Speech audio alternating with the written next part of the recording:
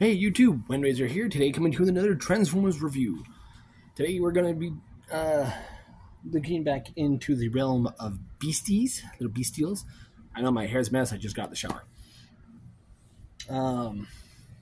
And we're going back into the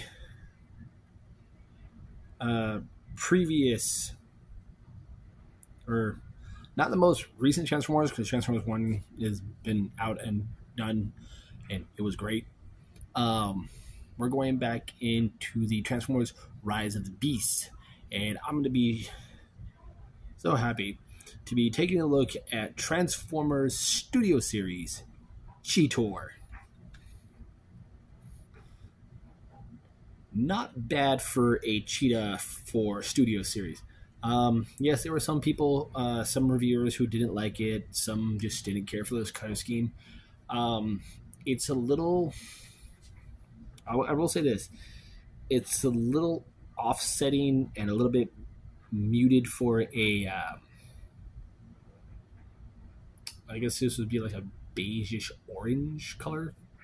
But there is some gunmetal grays and some dark grays to break it up, the contrast, and some facial features as well as some spot details along the head, back, and some areas of the bestial legs. The only gripe I have aside from that is I don't like how his hands are just right there. Don't like it. But the rest of the figure, I do like it. I love the head sculpt. I love the face. I love how his eyes are a nice green. Very well done.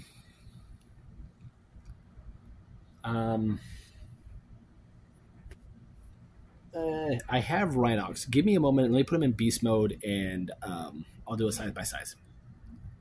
All right, I got Rhinox on beast mode. It took me a while because I almost forgot how to transform him. But this is the mainline Rhinox. And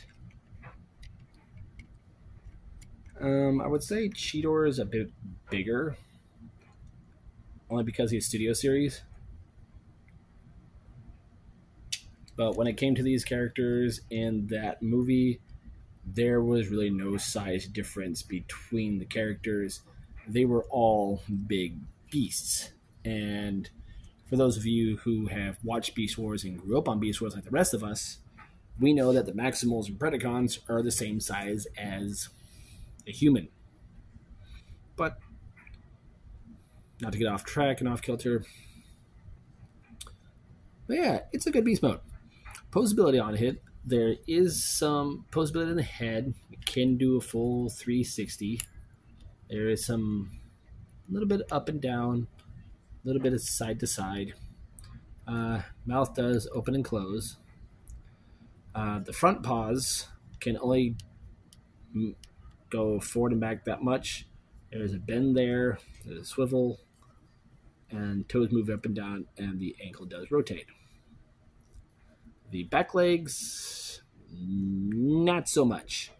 I mean, you've got the joint there for in and out. You've got no joint there. There's no knee joint. There's an ankle joint and little toe joint. That is it. Aside from the butt is not supposed to move.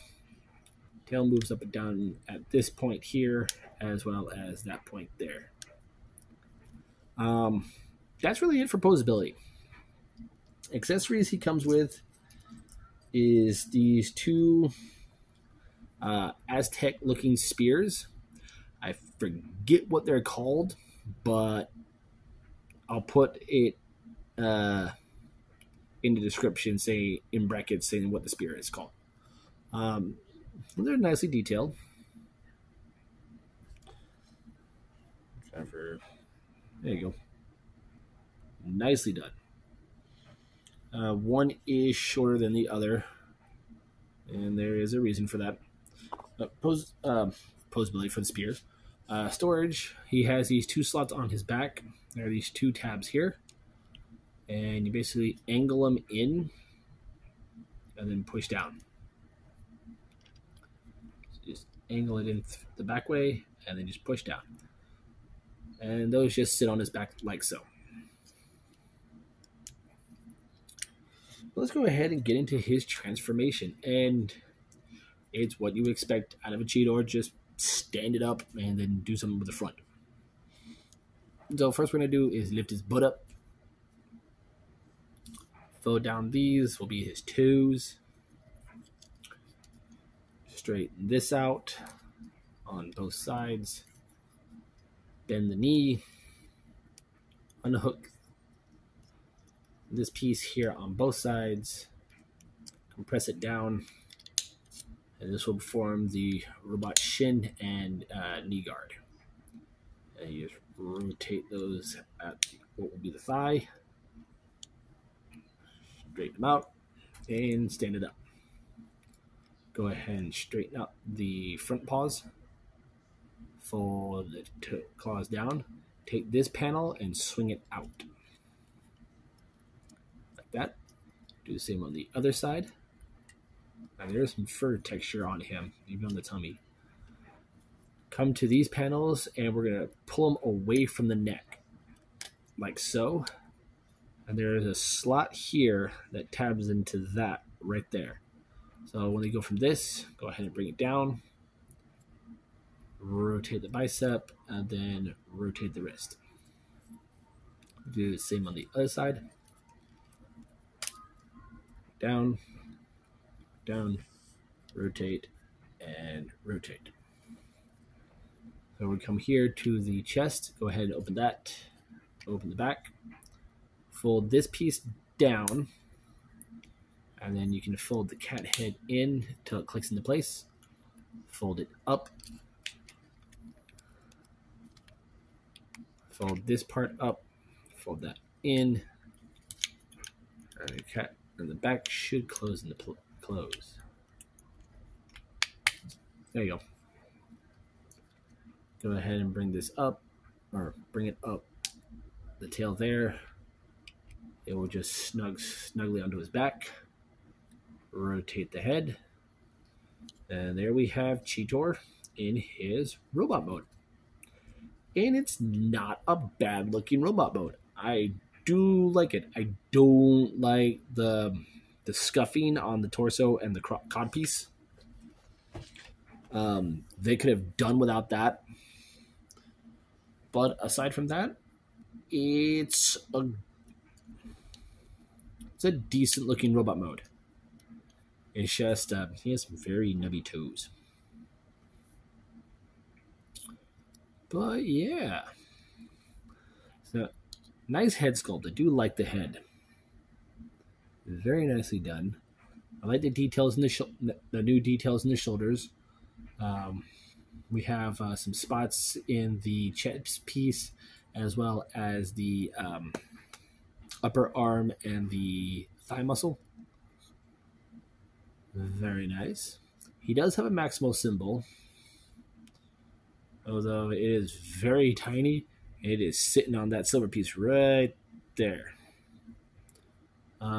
He does retain the green eyes in his robot mode, so that's very nice. And he has a mouth. It's just where it sits is very weird. It's like it's sitting right there. Here, I'll use his spear to point at it. Right where the tip of the spear is, that's where his mouth is. Weird placement. But yeah, posability on him. The head is on a ball joint, so there's nice range of motion there. Arms can do a full 360. There is a hinge for in and out. You can also use a transformation hinge. The shoulder pad will move with the arm, so it can go all the way out. There is a bicep swivel. Bend at the elbow about 90 degrees. Wrists do rotate. Lift up his butt flap. He does have a waist rotation. Legs can kick forward that far. Back only that far.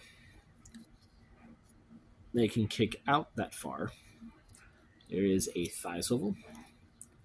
About 90-degree bend at the knee. Toes can move up and down a little bit. And there's ankle tiltage both directions. So he can have severe broken ankles. Yeah, that's my thing. for every Transformer. If your ankle goes that far, it's broken. If it goes that far, it's broken. So he has broken ankles. His weapon, we'll put him right there. As close to the camera as I can get him. His weapon does stick together. Oop. Yeah, hold on. My eyes can't do it so close up. Yeah. His spear only goes together in one format, and you have to match the flat piece up with that, or otherwise it will not stick together. And in order for him to hold this, you have to have one piece in first and then come underneath and peg in the other piece. So these two pieces have to be facing on the same side. So now he can have his spear thing and throw it around and stab Terracons with it and everything. My main pose I have him in is like this. So that's my display pose for him. Size by size comparison. Again, let me transform Rhinox into his robot mode, and I'll show him off side by side. All right, I got Rhinox transformed into his robot mode. So here they are side by side with each other. And with his legs straightened out, he's just a smidge taller. But they do look good together. I do like them. I have Primal around somewhere. I may have put him in storage on accident, so I got to dig him out, find out where he's at. But they do look good together. Cheetor has become my new stand-in work bot, so it's very cool. But yeah, I do like him very much. Now that I have, some of the Studio Series, I have him, I have Air Razor, I have Nightbird, and Bumblebee. I still need to find a Scourge and a Battle Trap, and that's really it. Oh, and I also have Mirage for the Rise of the Beast figure, Studio Series. I really just need a Battle Trap and a Scourge, and once I hunt them down, I have the entire cast of both sides. But yeah, there you guys have it. There is my review for the Transformers Rise of the Beast Studio Series Cheetor. I'm Windrazer, and I'll catch you on the next review.